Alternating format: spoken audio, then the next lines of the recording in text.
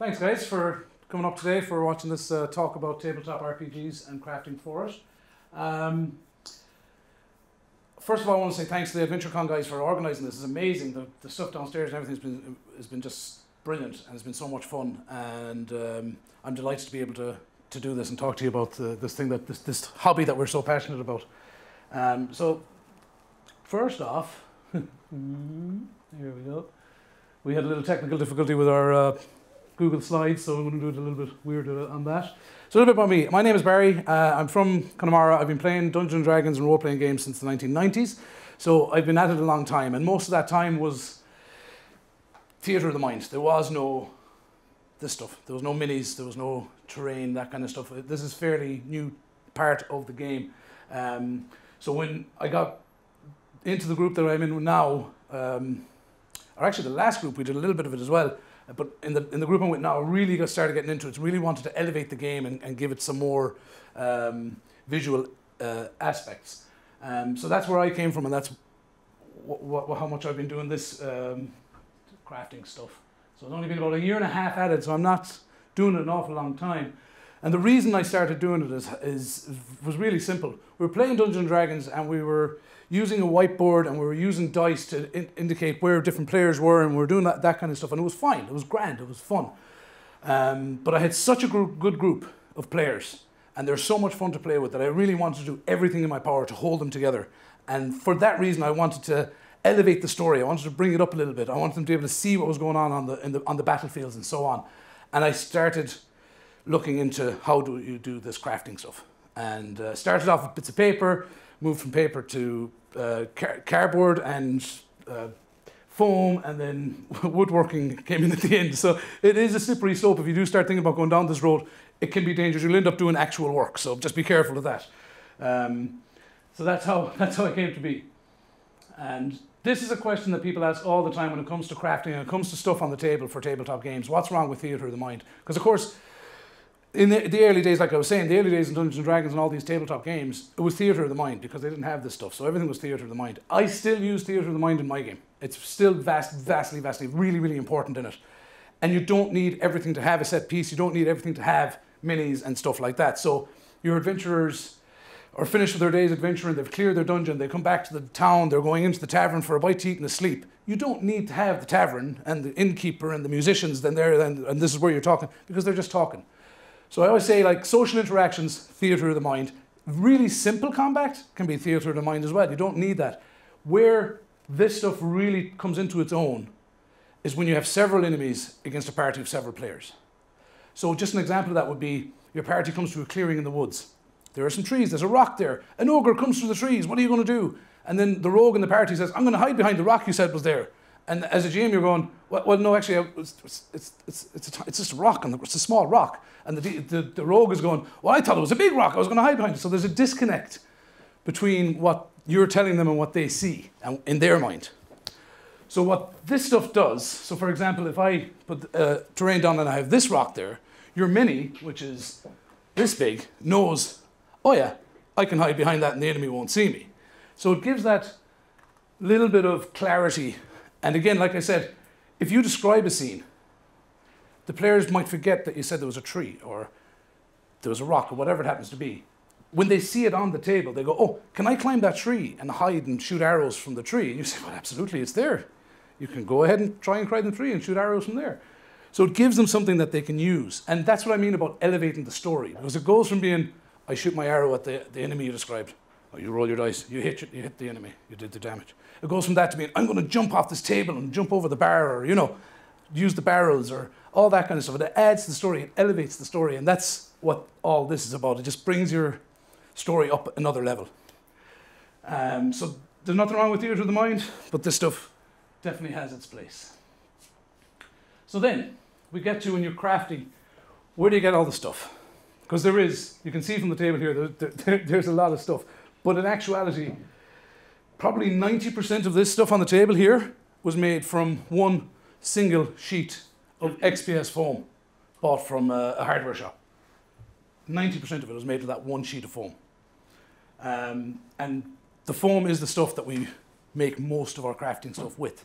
So this stonework here, that's the same foam as this rock, the same foam as this terrain, this wood, all of the stuff there, the pillars, everything is made from that same foam.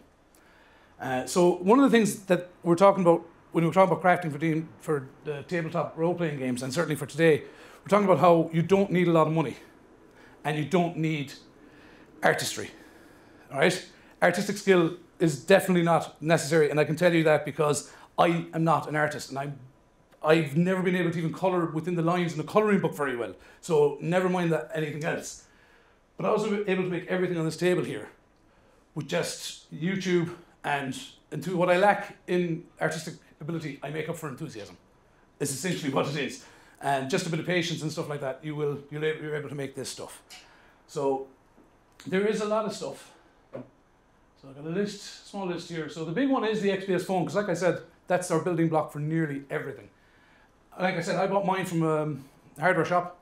It's a big sheet, 8x4, 1.2 meters by 2.4 meters for those who prefer metric. And it's Kingspan, you'll see a picture in a while. It's Kingspan foam for houses. Now, the problem with it is you can buy crafting foam a little bit more expensive. This sheet has glue, paper, and foil on both sides. So when you're crafting with it, you need to peel that off. And again, there'll be photographs of that later as well. But once you've done that, you've got foam. And it's good foam. It holds the impressions and stuff like that. No problem. So it's really, really good. Tools, 90% of the tools I have, I bought in Mr. Price. Mr. Price is a godsend. It has so much stuff in it. My paints and a lot of the bits and bobs that I'll come to, Mr. Price as well. One or two of the tools I spent a little bit more money on. My X-Acto knife, the small sharp crafting knife, I spent a little bit of money on that because I wanted to make sure it was a good one. I got it from Dungeons and Donuts, and it is a very good one. And I bought a few bits from actual hardware shops as well, like the box cutting knives and the blades and those again, because anything that's sharp, you want it to be good quality. That's one thing I have learned from doing this. But everything else, Mr. Price, so you don't need to spend a fortune. And I've been adding to it over time. I'm sure if I went out and bought every tool and paint and foam and everything that I have in one go, I'd be broke, because it is a lot of money. But you do it over time. You buy bits and bobs, here and there, a little piece here and there, and you'll eventually have everything you need. But like I said, the paints, Mr. Price, they have acrylic paints, just the big tubs of acrylic paint. They're cheap as chips, and they last for ages because you're using very, very little on these projects. Like other bits and bobs in, things like if you're getting into miniature painting, for example, you're painting these little guys. That's one place you can't skimp on the paint, because your big tubs of acrylic paint you buy in a Mr. Price or whatever, they won't do these. It's very, very fine pigment paint that they use. So you do have to spend a little bit of money on those, either Army Paint or a Games Workshop or any of those. But again, you buy a starter set of those, they'll have 4 or 5 inks in them. And those little pots will do so many minis. And then you add them over time. You pop into Dungeon Donuts, pick up another one, they're like €4. Add a different colour every other week or whatever you want to do. So over time, you don't need to spend a fortune in one go, just over time build it up. And then finally, other bits and bobs I've picked up in the weirdest, some of the strangest places. I was in, I think actually it was Mr. Price, and I was walking down the hardware aisle and I saw this thing that was to put in your gutter, to stop leaves and junk getting into your gutter. And if you look at the window here, that is that stuff in there. So you'll see stuff, and once you've been crafting for a little while, you kind of go, that will work in this project I'm doing, and you pick it up. And again, that roll was like, it was less than a £5. And there's enough of that roll to probably do a city of windows if I wanted to. And then ideas, of course, the internet, YouTube. I don't know if any of you have ever watched any of these people on the internet, but they're incredibly talented individuals. Black Magic Craft, the guy that works there, his name is Jeremy. He has in his house this massive room, it's probably the size of this place, for crafting, just for crafting. He has another room in his house for his game, where he plays his games. This guy has a big house, right? He's a huge space. He has these €130 foam hot wire cutters from a company called Proxon. He has all the tools, but he has a series of videos on his channel for the basics, for how to do the basics, how to do these little terrain tiles and stuff like that. And he does them with very few tools. So he shows like you don't need a ton of tools, you don't need to spend a fortune on this stuff, and you can make some really, really impressive stuff. DM Scotty, Wildcats Army and RP Archive are all very, very similar. Ravenstead hasn't got a lot of videos up, just started a couple of months ago, I think. I've only seen a few of his videos, very similar again. He's a little bit, I think a little bit rougher than the other guys. He uses like a pocket knife for cutting the foam and stuff like that. He doesn't have all the professional tools, but he does really good work because, and the same is true with minis. The painting does an awful lot of your heavy lifting when it comes to crafting. When you're doing what they call washes and dry brushes, they're the heavy lifters because they'll hide a huge amount of your blemishes. And this is what I was saying about you don't need a lot of artistic skill when you're just picking a brush and watered down paint all over it to give it a washed out effect. And it makes it look amazing. Nerdforge is at the bottom there. That lady, I think she's Danish. I think she's Danish or Swedish, one of those, Scandinavian. She is an artist on every single level. This girl paints, this girl sculpts, she does leather work, she does everything. Watching her channel will make you, I'm not able to do any of this. And that's true for a lot of those. You'll be looking at it going, they have skills that I'll never have. But the point is, you'll get ideas from it. You'll get a technique. From one video, you'll watch it, she's making a diorama the size of the house, and you're going, there's no way I can make something like that. But you don't need to. You just watch what she does and go, I like the way she does that, the way she cuts the foam there. That's brilliant. I'm going to take that, you know? So you take little ideas from them. And sometimes you get ideas for your own projects. You might have a pile of stuff and you're thinking, what did I make with this? And you watch a video and go, oh yeah, I'll make a little guardhouse or a little gates or something like that. And you'll get your ideas from those. So that's what I've done. And pretty much anything you see here, most of the stuff here has been copied off someone online, most of it. The church is from my own head, but it's a church, so you know, how much originality do you need? So things like that. So what I'll do now is I'll just show you really quickly how easy it can be to make a project. Now, I meant to bring this project with me, but I didn't, but yeah, you'll see a picture. So that's what I was talking about. That's the Kingspan foam. That's a part of the sheet. I still haven't used it up. I still have a load of the sheet left. And this is what I was talking about earlier as well, about how this stuff can lead to serious woodworking, although it's not very serious. That box, that toolbox in the back there, I made that as well. So it can lead to serious work. So you got your thermal, or your XPS foam. You cut it out. So this is the project I was going doing. This little tower here. It's a magic item that one of my players picked up while we were playing. It's a small 1-inch cube, and I can't remember the name of it. Would you? Instant fortress. Thank you. You throw it out and it becomes this fortress. Now, when I was looking at that, I was thinking to myself, I do not have the skill to make those gargoyles, whatever you want to call them, those embellishments on the top, or these on the thing here. So I thought, I'm going to make an approximation of this tower. I'm going to pretend it was made by a different mage or artificer, and go with that. So, cut out my rough pieces of foam. I knew someone in the room would know that. Peeled this is the paint bit. So you can see the foil there, peeled off. Those, it literally takes takes less than 5 minutes to peel it all off. It's fine. Cut them into smaller pieces. You can see the hot glue gun there. Hot glue gun you'll pick up in Mr. Price. They're cheap as chips, and the sticks in Mr. Price as well. They're a couple of euro for like a box of like 10 of them. So they're not expensive. That's the hobby knife I was talking about. That I spent a little bit of money on that one, but again, not a huge amount, but it's well worth it. And hot glue it together, the 4 sides. Does the foam pieces, does the crumbles get everywhere or not? You'll get a little bit depending on how you're working it. So what I do, once I have the foil off, I didn't actually sew it there, and thank you because I'd forgotten. I actually bring it outside and I sand it down with a really fine sandpaper just to get any excess glues off it. And that can create a bit of dust. And then you'll come back in and you'll forget to shaking yourself off, and that'll get around the place. But when it's cut and like that, not really, no, it doesn't flake apart like Aeroboard. Because XPS is different from your other Aeroboard. Has those tiny little balls and they get everywhere if you're doing anything with it. XPS foam is extruded polystyrene, so it's much denser, and that's why it can hold contours when you put onto it. So if you get a piece of foam and a bunched up bit of tin foil and you roll it on the foam, it gives this wonderful rock texture. Once you paint it, it looks like stone. You see it on the ones over there. I'll show them to you in a while. So no, that's usually not a problem with them, as long as you do those bits outside and remember to kind of shake yourself off before coming back inside. So yeah, just 4 more pieces of foam, cut a bit off them and stuck it on there on the corners.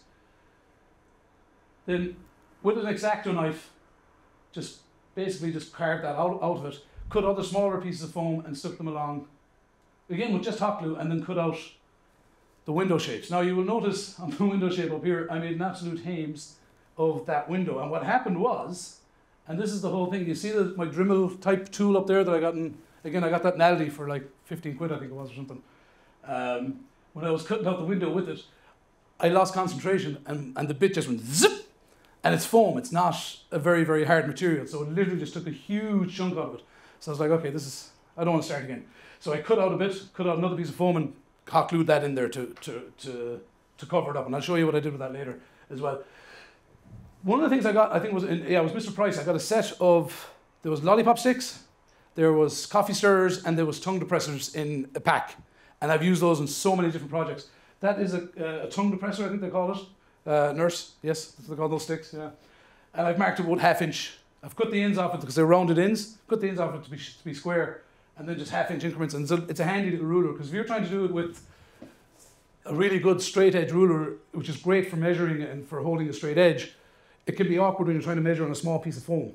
So this little guy gives me 1/2 inch increments that make it just a little bit easier to do that. Then I used a compass to draw on these lines here, which I was going to embellish later. Another piece of foam, stripped it down, cut it off 45 degrees angles off it, just cut a hole in it on the top to light out, and hot glued that on. These 4 pieces then I cut into battlement shapes, do you know, the crenellations, I think is the right word for them, and stuck them to the top here. Now this is where my son is into crafting as well as 6, and one of the things he got, because he saw someone on YouTube doing it, north of the border, I think they're called, air drying clay. So he got a couple of packs of this air drying clay, so I robbed a bit of that. And I've never done this before, but I used it to fill in these gaps, right, where I had to replace the foam and stuff. So if you have all the money in the world and you buy yourself a Proxon, hot wire, foam cutter and all that kind of stuff, and you're using a fence, you'll get these lovely straight edges, 90 degrees everywhere, it'll be perfect. If you're doing it with your eye and a knife, it's not going to be perfect. So you are going to have little gaps, but I found with this clay, filled it all up. And this is something, if you spend any time watching the guys on YouTube, you'll hear this a lot. Mod Podge and black paint. So Mod Podge is a PVA based glue type thing, but it has other ingredients as well, like varnishes and stuff. Mix that with black paint, and it gives you a thing that you put on your projects that solidifies the project, holds any small pieces that might come off it, holds them together, but also gives you a base coat for painting. And obviously if you're painting something, you say, well, I don't want this is going to be a bright color thing, you might not want to base it in black. Just make a small batch of whatever color you want and Mod Podge, and the Mod Podge holds it together, and you have your base coat. So you can see here as well, I've started putting the silver paint on because this tower is made of adamantine. Expert? Something like that. So I wanted to have a sort of metally look. So silver paint, I took a couple of coats. So you can see it here. That's one coat kind of on, the second coat is on. Then I went back in with a sort of a rust color. I think it's called Desert Effect. And I did a technique called dry brushing. Now all dry brushing is where you put paint on your brush and then take most of the paint off your brush again and then lightly brush. And all it does is it hits kind of the high spots of your project and gets those details to pop out. So that's a light brushing of that to give it sort of almost like a lightly rusted effect. And then finish that off with a black wash. So black wash is literally just black paint, water, and a little bit of dish washing up liquid. To give it washing up liquid makes paint run a little bit better. So it'll run into the cracks, it'll run into the holes. And you will notice it does not have fancy gargoyles, and it does not have fancy snake type patterns on the sides. I just did a nice simple. Now I haven't finished, I need to do a little bit more with the door, probably more of this stuff. And essentially that is it, that was the project. Didn't sit at that and do it in one go. That's over several days, leaving it aside to dry and going back to it another day and stuff like that. But the next time we're playing, or the next time he hasn't used this object yet in the game, but the next time he says, oh, I'm going to take out my cube and I'm going to activate it, I'm going to go doof, out on the table. And I'm hoping for a really nice, oh my God, reaction, because most of the stuff I've thrown out has gotten a good reaction. So again, it's not a big thing and it won't be used very often, but it's that elevating the story. It's just bringing it up a little bit. It allows them to say, oh, we're going inside, we're going to go up on the roof and shoot spells and arrows down on the enemies. That's all I'm hoping for. And that's why we do it. But I have found with crafting to be fun. I find it incredibly rewarding, and I actually find it really, really relaxing as well. It's a lovely hobby to do. This is up on the table here as well. You can have a look in a minute. And this is from, I made this even though it was a possible encounter in Call of the Netherdeep. It was one of those roll the dice, they might come across this crashed wagon. And I thought, hey, cool, I'm going to try and make a crashed wagon. So I went online, couldn't find any videos for a crashed wagon, but I found somebody made tents and stuff. And I thought, all right, I'm robbing that idea for the tent. And all that is very similar to the other build. It's very simple, very simple. Suddenly it's doing other things. Very simple, it's just cardboard, most of it. Or some of it rather, cardboard, cut in circles, paper, glued together. Lollipop sticks, like I said before, glued them together in that shape. The interesting part is definitely this, because when you see it up close, it actually does look really good.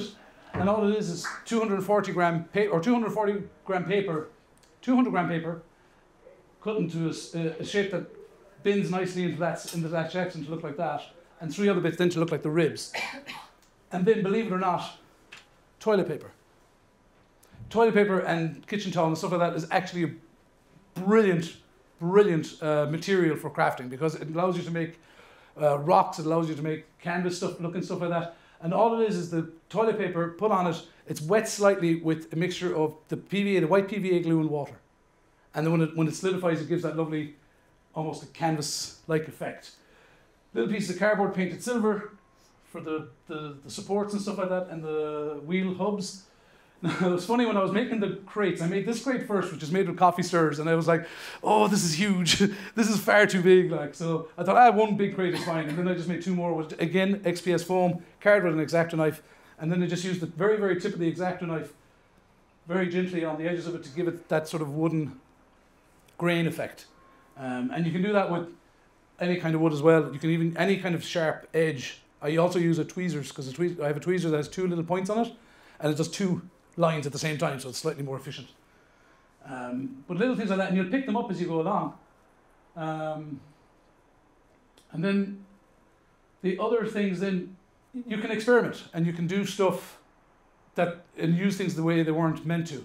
There's a guy on Patreon called Printable Heroes, and he does these things.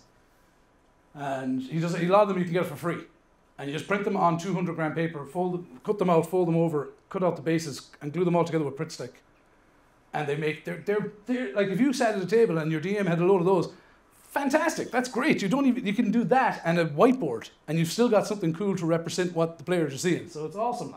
I did the trig lights, and I discovered you can actually click a little thing on the PDF, and it puts the background black, and it makes the things pop a little bit more. And then I thought, well, what if I could make them a little bit more 3D again?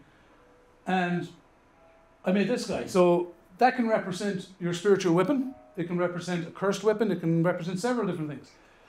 Even if your player says, I'm going to use spiritual weapon, but it's going to be a giant lollipop. No Critical Role fans. Okay, interesting. So what I did different with that one, instead of just printing it out, folding it over, and sticking it to the base, and away you go, I cut it out and cut it apart, stuck it to a bit of XPS foam, painted that black, and stuck it to a little bit of a tongue depressor and painted that black. And it just gives it a little bit more 3D effect almost. It's just a little bit thicker and it's a little bit nicer on the table. So there's a few more of these, and we'll move on then. So again, did the same thing with the doors, the chests, and the bookshelf. XPS foam with a bit of a pillow my dog tore to pieces, painted red. It doesn't look realistic flames. You know what I mean? It doesn't. But your players are going to look at that and go, they know that's not a cold brazier. They know that's meant to be flames coming out of it. It's pretty obvious. The minis under there as well, you can see are they're all bought minis and just painted. Mini painting is slightly different. Also a lot of fun. And like I said, you need the proper paints for it. But again, when I was saying about washes, with minis, washes and contrasts are your friends. They'd cover up so many mistakes. You don't need to be talented. You don't need to be artistic to paint reasonably well.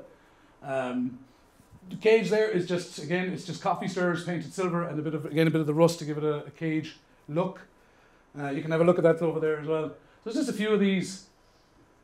Some more minis, undead ones. And this is another thing, we're talking about not spending money. My wife bought me them for Christmas, so you can always just say to your significant others and friends or whoever buying you presents, saying, I want a nice set of minis, or I want some foam, or I want a tool, or you save a few quid that way.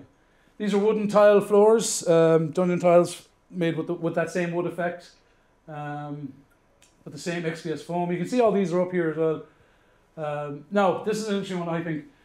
Desert and cave are fine. They're grand. They're just representational. They're grand. The grasslands one is literally just flocking grass. I bought, I think it was a tenner, and I thought I was buying a bag of grassing or flocking, what they call flocking grass. It was actually 3 bags. So, and I've used like less than half a bag, and I've still got a ton of it left. And I'm trying to think of projects to use it on, but that's just scattered on. This just literally just get your PVA glue and lather it on, and then just throw the grass on it. I would love to buy, if I had the money, I would buy a static grass applicator. It's a little thing that has a battery in it, and you connect it. You stick a pin in your XPS foam. You attach this little clip to it, and when you scatter down onto the glue, the static makes the little piece of plastic grass stand up. So it gives an actual, looks like standing up grass. It's absolutely amazing. So I'm hoping to get that someday. And again, over time, I picked up little things like those tufts of grass. And my Dungeons and Dragons group, when we finished Lost Mines of Phandelver, they actually bought me a terrain kit from the army painter, which had little tufts of grass and stuff like that, and then these little pieces of cork that look like wood. So you just use them every now and again, and they're amazing. And over time, I've picked up some other ones as well, some other little bits of grass and stuff, the bright green ones and stuff.